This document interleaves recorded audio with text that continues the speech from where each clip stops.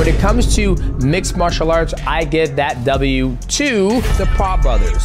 Now, when it comes to the stand-up game, just kickboxing, I'm gonna have to go with a W for the Tate brothers. Now, the big mystery around this is who will get the W in a boxing match. Now, that's intriguing. Logan Paul and Jake Paul have done their homework on Andrew Tate to see how he likes to be, as I referenced to, a tall tree. Now, Andrew Tate can get away with that because he is mostly taller than all the opponents he fights. But when he fights somebody who's the same height as him, that lean back tactic with the check hook doesn't really favor him that well.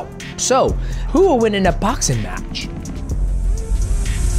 I'm gonna go on a whim and say that I think if Andrew and Jake fought, I think Andrew's gonna get him because I think Andrew's faster, he's more calculated, he's more explosive. The only thing I don't like about that is that Andrew is a little bit older, don't know how active he's been in the gym training,